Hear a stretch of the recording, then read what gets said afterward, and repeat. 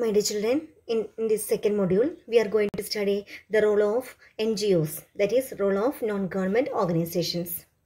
Consumer organizations play an important role in educating the consumers about their rights and providing protection to them.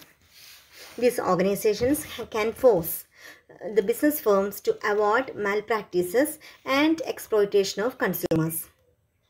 In India, several consumer organizations and non-government organizations have been set up for the protection and promotion of consumers' interest. Now we are going to study the role of NGOs, or the role and functions of consumer organizations and NGOs.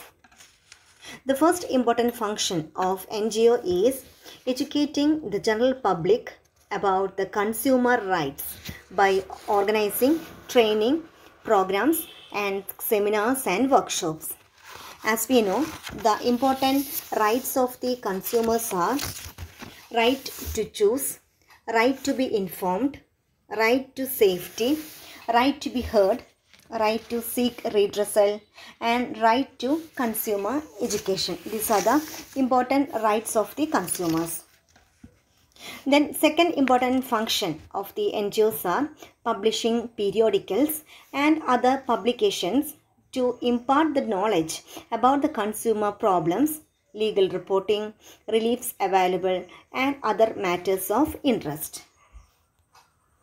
This means the main function or main duty of the NGOs are to aware about the consumers, about the various reliefs available to the consumers, and what are the various problems, to know about what are the various problems faced by the consumers, etc.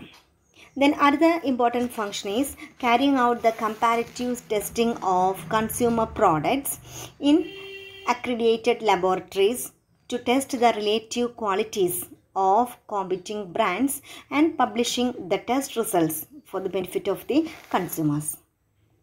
Then another important function of NGOs is encouraging consumers to strongly protest and take an action against exploitative and unfair trade practices of the sellers. Then another important function of the NGOs are providing legal assistance to consumers by way of providing aid, legal advices, etc. in seeking legal remedy. If there is any consumer problems, these NGOs provide full support to the consumers. The next point is filing complaints in appropriate consumer courts on behalf of the consumers. These consumer organizations take initiative to file the complaints in the consumer courts.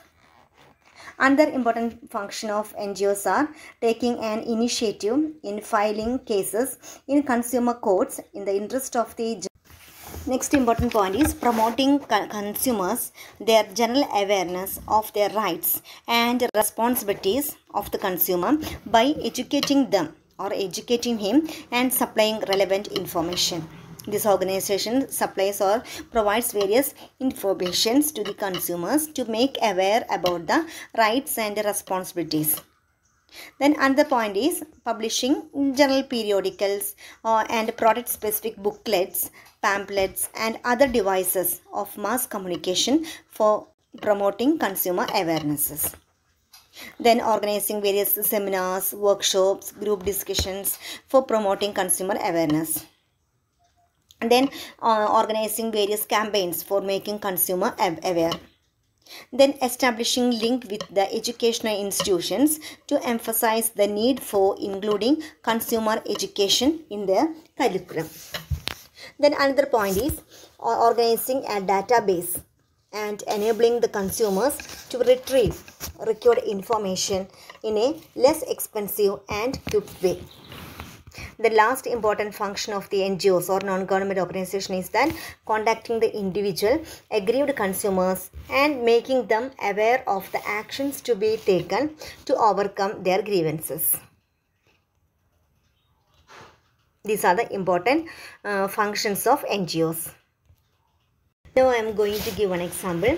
Voice is a Delhi-based NGO engaged in consumer protection by educating consumers. For this purpose, Voice undertakes the various activities. They are product testing for identifying product quality is one of these activities.